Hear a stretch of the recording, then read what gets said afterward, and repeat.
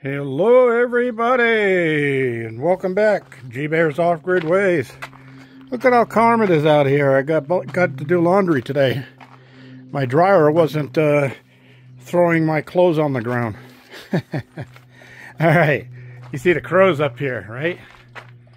Well, I was inside of the shop working and I heard something clang and hit the side of the container. I said, what the heck is that up that high? So I came out and I saw the crows up here. And I saw him all of a sudden stick his head in that blue barrel and take a drink. And I said, what the heck is that all about? Well, I looked down on the ground and the cap that I had in that barrel was down on the ground. So that little sucker unscrewed the cap off the top of the barrel and has been drinking water out of the barrel. Isn't that something? So here's a little girl. You notice that her jowls are not as swollen as yesterday. She stayed home all day today and rested. She had her meals, her breakfast and supper, and her lunch cookies, so she's feeling a lot better. I put some water in the doghouse for her yesterday and decided to throw a big chunk of ice in there. And I heard her lapping at it, so the ice helped the swelling go down. So, anyway, anyhow. Oh, I got a sore back today. I had to go out late last night, and, well, not late, but usually just about the time I usually have supper. I went out to Tony and Angel's place to put the stop on the bottom of their water tank that we set up because they had a water delivery coming in today at 6 a.m. and I wasn't going to go up there at 5 a.m. today to put a valve on their water tank. So kind of ridiculous the way it turned out, but that was what happened.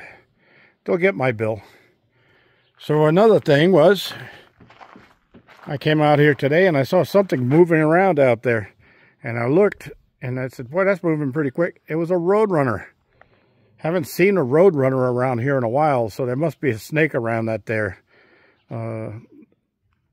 He wants to get, because that's what they eat. So, welcome, little roadrunner. No big deal. Other than that, I'm missing a couple of three dogs now. Susie Q and Blackie and Midnight are all gone today. And they were here for supper last night, so who knows where they're going. They've got something else on the side going, and what the heck. So look at this. Hey, there ain't no batteries out here. Isn't that something? So I'll be putting my tools away here in a little while and my solar panel.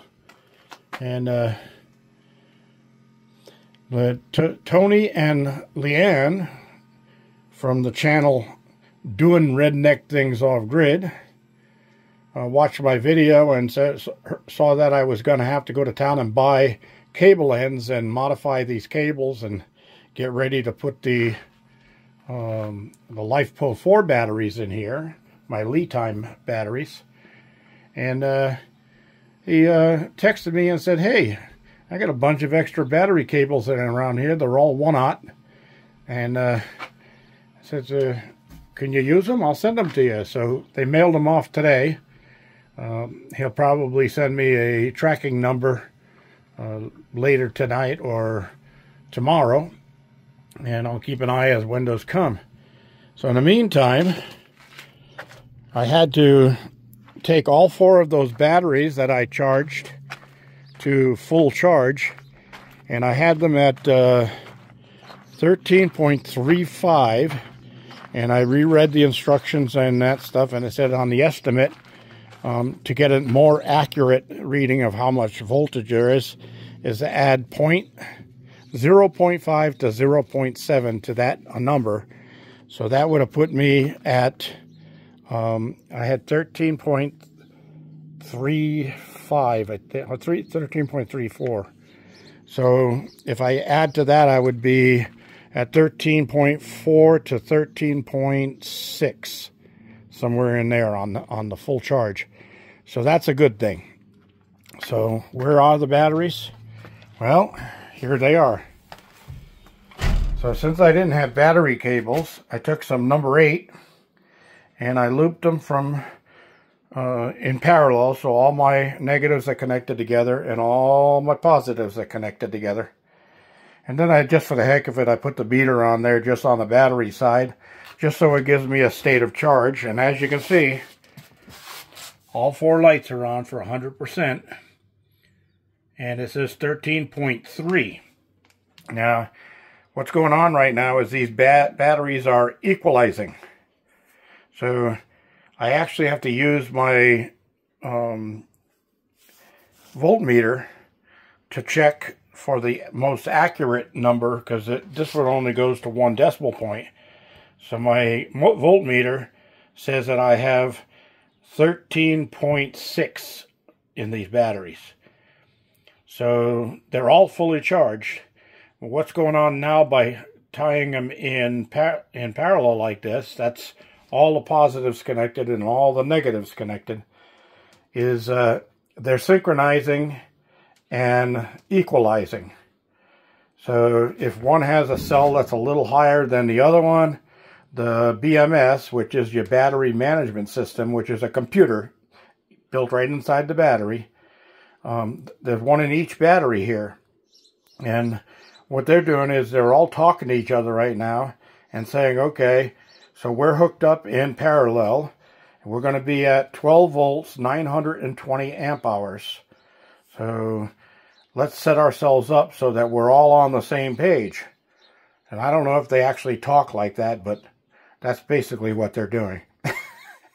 Anyway, that's the deal right here. So it'll be, they just mailed them this morning, so it could be more towards the weekend before I see those battery cables here. And that's when I'll be pulling batteries around inside the battery room, moving things around in there. And tomorrow I'm going to start cleaning the bottom shelf off as you walk straight in. I've got an old 2-stroke generator in there and some old battery parts and things like that. So I'm going to pull all that stuff out of there and clean the shelves off. So the 4 big batteries that I have in there will move from where they are onto the lower shelf, off to when you're walking straight in, they'll be on the straight in area and still hooked up until all my cables get there. But that'll give me the ability to build the rack I want to build, or it's just a little shelf that'll raise these things up just about the height of the battery itself as they are right now. And they will be up against the wall this way. So that'll be the wall back here. And that's the way they'll set, right just in there on the right inside the door. And that will clear up a lot of room. It'll make my connections easier, and I'll be able to use shorter cables between the batteries and the Ames inverter. So that'll be a good thing. And then I'll be able to use the same cables I have, which are number 8 cables coming out of my Midnight Classic, down to these batteries to do the regulation. Now, one thing that I would like to do, and I'll probably do it down the line, I'll order a couple of bus bars, because what I'll be doing is for right now, I'll have the charge controller going from that positive to this negative. And then I'll have the inverter going from that positive to this negative. So they're opposites across. So they go through the whole group of batteries as one giant 12-volt battery, rather than if I just connected it there, it would just use that battery and then wait for these to refill it. I don't want to do that. But what I'd like to do is get a bus bar and then to put shorter cables going 1, 2, 3, 4 out to the bus bar. And then here, 1, 2, 3, 4 out to the bus bar. And then on one side of the bus bars, I'll have my inverter. And on the other side of the bus bars, I'll have my charge controller. So everything gets an equal amount of feed and draw. So that's the plan, and I'm sticking to it. And thank you for joining me. This is G Bear, signing off.